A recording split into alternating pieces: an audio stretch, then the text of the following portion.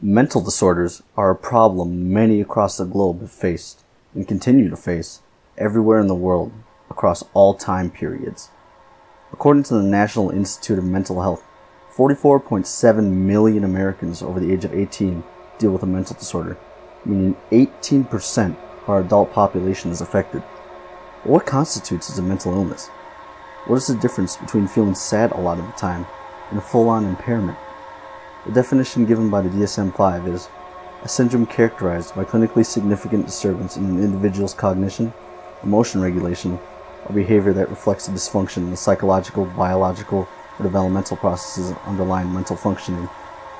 These clinically significant disturbances can range anywhere from depression, schizophrenia, anorexia, and addiction. Of these disorders, depression is by far the most prevalent, with it affecting over 300 million people globally. This could include someone that you know personally, whether it be your friends, family, coworkers, or even your teachers. Someone you care for could be in distress. Mental illness, and how it's portrayed in the media, is commonly unfair in how it's depicted. There's often a greater focus on the more extreme conditions a mental illness can bring, such as violence and unsettling behavior, often given the impression that people who live with these ailments are deranged and dangerous.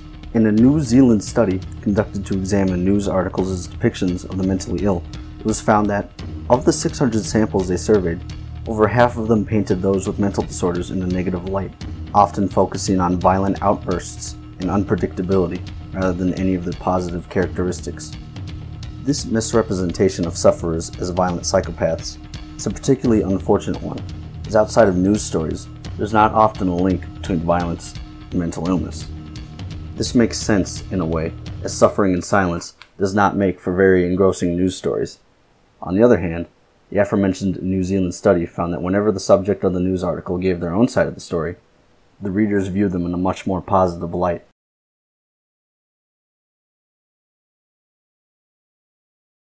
Despite being in such large numbers, many sufferers of mental disorders go without treatment. According to the National Institute of Mental Health, around 40% of the 44 million American sufferers do not seek professional help. However sad this fact may be, it's not entirely unreasonable, given the history of stigma and abuse these people have faced. Mental illness has been historically misunderstood, from thinking depression was caused by demons that needed to be tortured out of the body, or by interpreting the symptoms women experience during their menstrual cycle as a form of mental disease. For the longest time, there were no psychiatric hospitals to take care of them, only insane asylums, which were basically just prisons. It took until the 18th century for them to be created, and even when they were rife with abuse. Even in more recent times, these hospitals were underfunded and filled with human rights violations. So much so that in the 1980s, the Civil Rights of Institutionalized Persons Act was legislated in order to protect patients' well-being.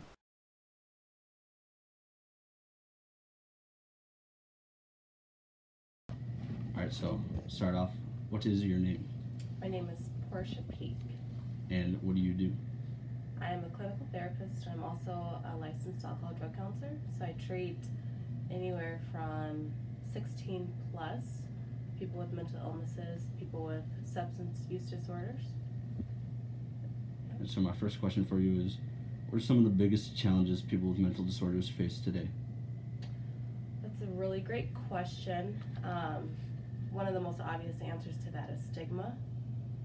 So stigma being that mental illness, it's sort of a decision that people make, right? Or it's something that, it's a cultural construct, that's something that we've created here in the United States.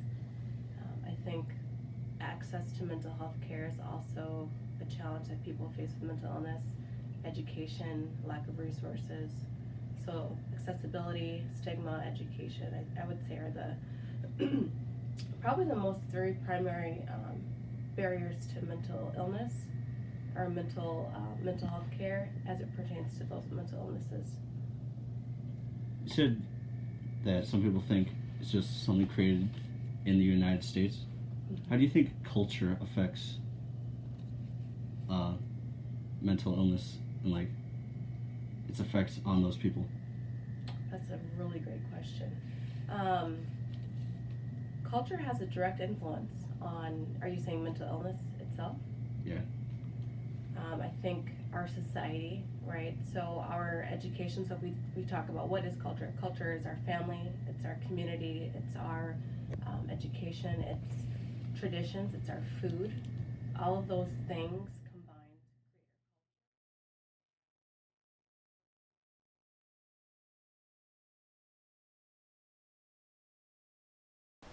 We do not have to let the mentally ill face their problems alone. We can help them. If there's someone you know who is suffering from a mental condition, or who you think is suffering, then let them know you'll be there for them. Do not pester them, however. Intruding on someone's personal space will only make them want to shut you out even more. Encourage them to seek out professional help because, while you being supportive is a great thing in its own right, you yourself are not a therapist, and thus do not have the proper training in dealing with this kind of situation. Knowledge is invaluable here, so spreading information on how to get help works wonders on reducing the stigma surrounding mental illness. If you don't know someone who is suffering, then you can volunteer and or donate to mental health organizations such as the National Alliance on Mental Illness, or you can vote for politicians who support mental health changes. Mental illness does not need to fester in the darkness. Shining some light on these issues will protect those in pain and will prevent even more disaster and heartbreak.